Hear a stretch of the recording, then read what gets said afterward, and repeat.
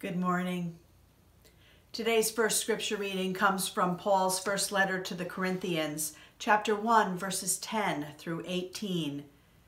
Here, Paul confronts the church in Corinth about the divisions among them, reminding them that it is only the message of the cross that is important.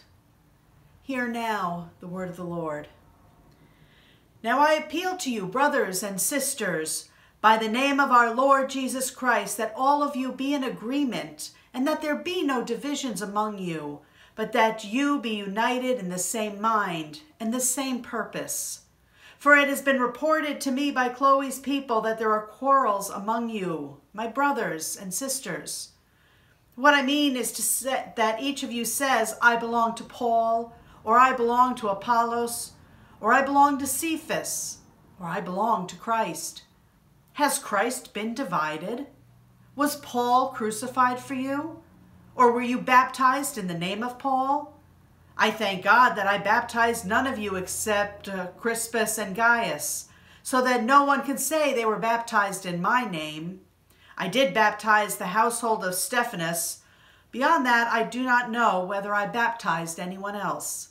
For Christ did not send me to baptize you, but to proclaim the gospel, and not with eloquent wisdom, so that the cross of Christ might not be emptied of its power. For the message about the cross is foolishness to those who are perishing, but to us who are being saved, it is the power of God. I now continue with our gospel reading, which this morning comes from the Gospel of Matthew, chapter 4, verses 12 through 23. Jesus begins his ministry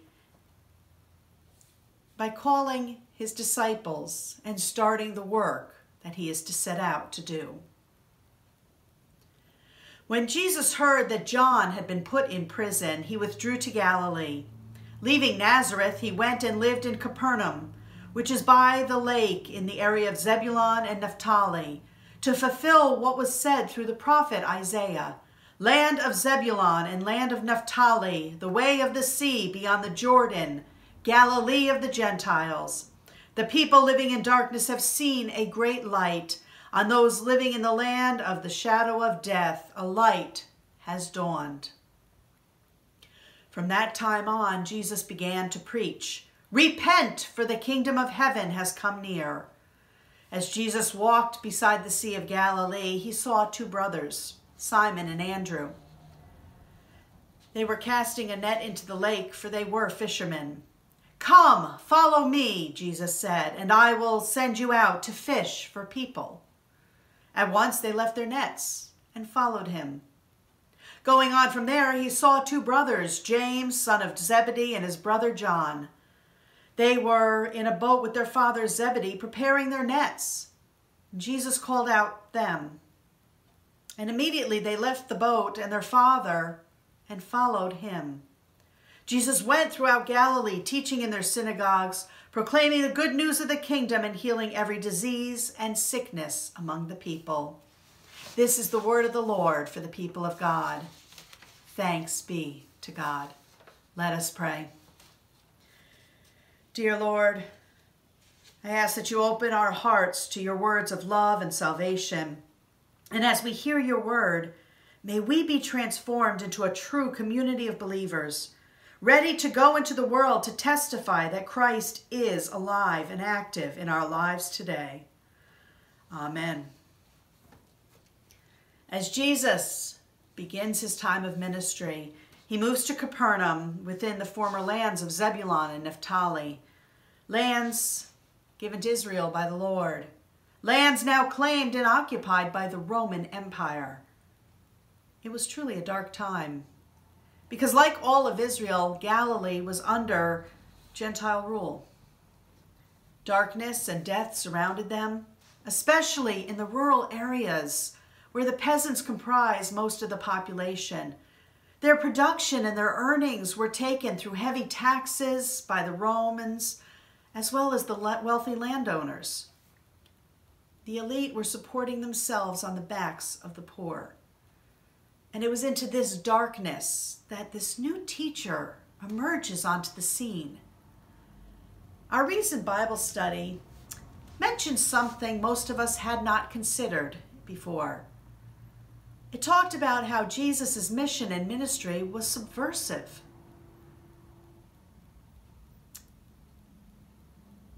But I think when we look at it, we find that that's true. Especially when we look at today's gospel reading.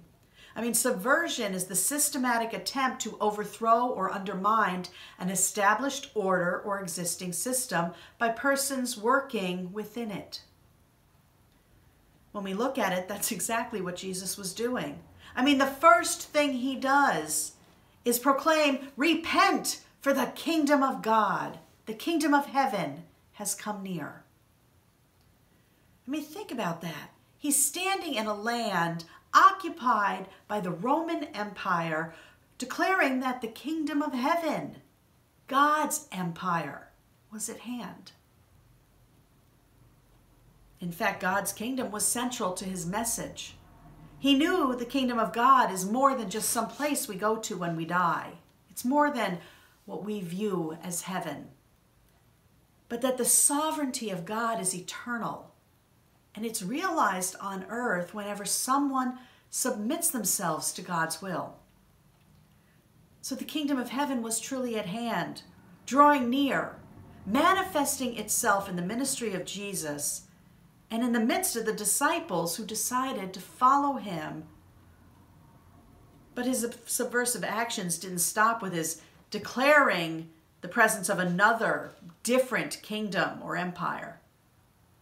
No, he calls others to join him, to follow his lead, and he creates an alternate community, a new system, a new way of living, of being and doing. Jesus disrupts the priorities and the social and economic obligations of those who are called to follow him. In other words, he disrupts the status quo. And we heard the truth of this today with Simon and Andrew, James and John. They dropped their nets, walked away from their jobs and their families, and willingly entered this new community, the new family created among those who follow Jesus. They weren't united by blood or family name, but by responding to the call of Jesus and doing God's will, thereby entering into the kingdom of God. They followed Jesus throughout Galilee, Judea, even into places like Samaria, wherever he went, following him, learning from him as he taught in the synagogues, as he healed every disease and openly proclaimed the good news of the kingdom of God. Now, as I said, we might not consider Jesus to be a subversive figure, but he absolutely was. He clearly was attempting to undermine the established systems of oppression systematically, one life, one community at a time. In his teaching, he counters the ideas of the systems in place, both political and religious. In his healing, he combats the effects of those systems, and he openly speaks of a time when God's empire would come and ensure the blessings of plenty and health for all, creating a new world order. And to make matters worse, Jesus took his message, his teachings and healings, not only to the people of Israel, but he included those on the outside as well, branching his subversive message beyond the confines of Israel, out into the Roman Empire. I mean, he helped the Samaritan woman at the well, the servant of the Roman centurion, the daughter of the Syrophoenician woman, just to name a few. And when he healed the 10 lepers, he didn't ask for membership cards or whether they were children of Israel. And he in fact praised the one foreigner who was among them, who was the only one to stop and offer gratitude. Extending God's kingdom until it has finally reached this time and this place, eliminating any national or racial boundaries to God's kingdom. And through Christ and our faith, we too are able to enter in. Not just someday when we die, but right here and right now. Whenever and wherever we submit to the will of God, accepting God's reign in and over our lives. And yet throughout history, to this very day, Christians have forgotten one major point. When Jesus began his ministry, he called his disciples and then others to not only follow him, but to create that new, alternative, even subversive family of faith. United together as his disciples, united together in the kingdom of God, learning the ways of Jesus and doing God's will. In his calling, he chose ordinary, average men and women to be his disciples. They weren't all the same. They were distinctive people, different in character, background, and profession, as we learn later on. They each had different gifts and abilities, and Jesus didn't choose people who all thought the same or acted the same, and he certainly did not try to make them all be the same. He did nothing to strip away their distinctiveness. They didn't always agree or get along, but they were united in one thing: following Jesus wherever he would lead them, learning from him and striving to be like him, serving God by teaching and healing and preaching the coming of God's kingdom. Unfortunately, the unity displayed by the early church didn't last long. We see the truth of that in the church in Corinth. Corinth was the capital of the province of Achaia, and it grew to be one of the largest and most prosperous cities in the Roman Empire. It was very diverse in its population. It was a true melting pot of cultures. And it was a society where the majority of the people lived hovering just around the poverty line. About 25 to 30% lived below it, and only about 2 or 3% were considered the elite. Honor, wealth, and power were the measurements of social status. And sadly, the divisions in the church seemed to mirror the divisions in the Corinthian society.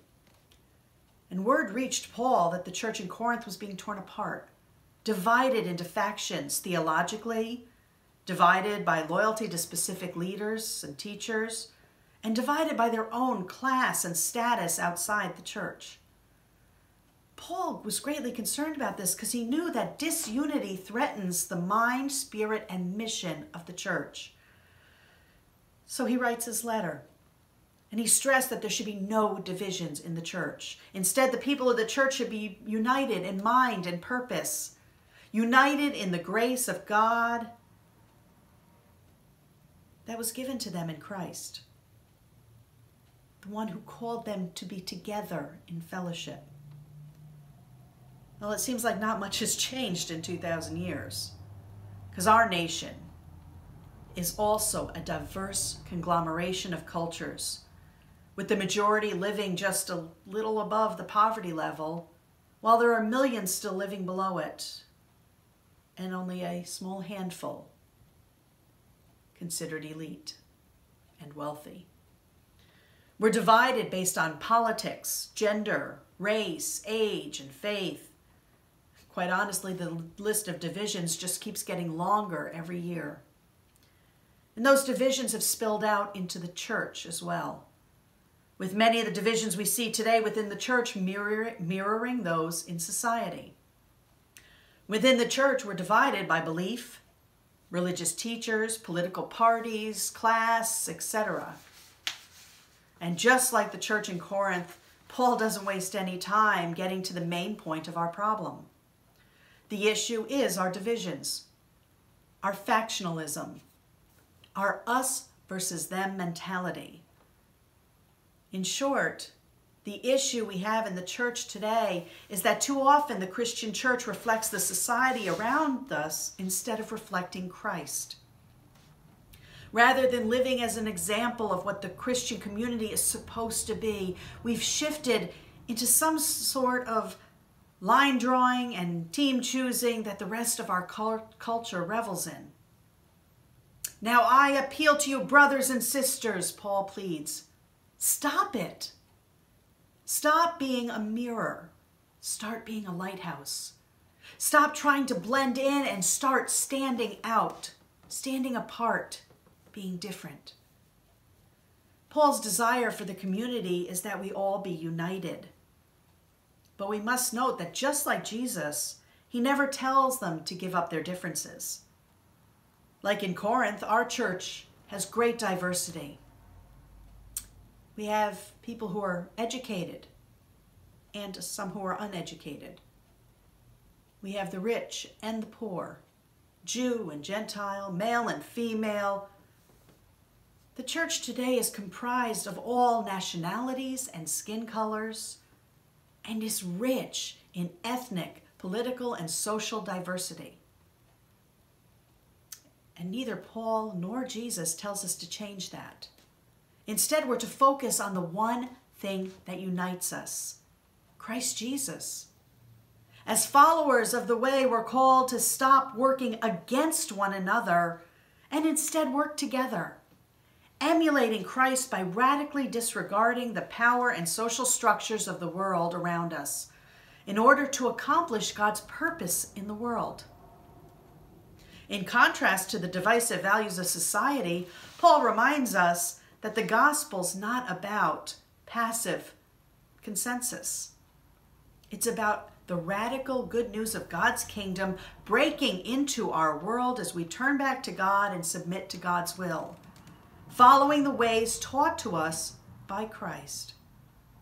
It's about figuring out how to live together as a community in light of Christ's life-altering message. And it's about spreading the good news to others, no matter what political party they belong to, what their sexual preference or gender identity is, their legal status, their race, ethnicity. They are all too integral to the beautiful unity of diversity that can happen in Christ. Yes, unity in Christ also means that there are some things that are non-negotiable. For instance, we're to stand against oppression, injustice, and the neglect of the poor at all times, in whatever form we find it, speaking out against things like racism, sexism, ageism, xenophobia, violence, and the abuse of the vulnerable, taking up that subversive fight against injustice just as Jesus did so long ago. But too often we allow our differences to define who we are as Christ's church. We need to remember who we are and whose we are. We belong to Christ. In Christ there is no division. There is a new mind, a new purpose that is different from that of the world around us. It is the mind and purpose that centers on the love of God and the love of our neighbors. See, the church is to be a microcosm, a small representation of God's holy kingdom in the world today. The center of unity that's scattered throughout the world until that day when all the world is brought into the kingdom of God. The church should be a place that offers uniting and healing words to a divided and tragic world. I mean, let's face it, we will never all agree on everything. But if we can agree and focus on what truly matters, that Jesus Christ is Emmanuel, God with us in the flesh, that he died on the cross to save us, that he is risen to give us new life and calls us to love and serve one another. If we can focus on the basic tenets of our faith, we can do better.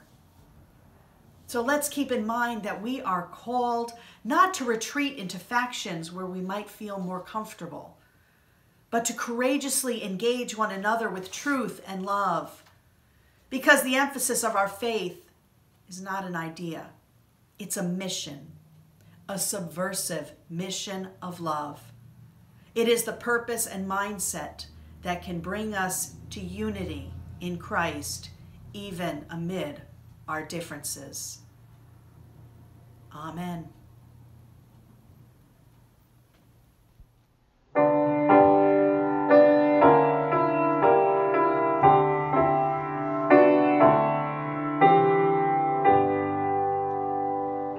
Help us accept each other as Christ accepted us.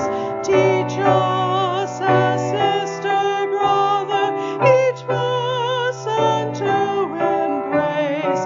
Be present, Lord, among us and bring us to believe.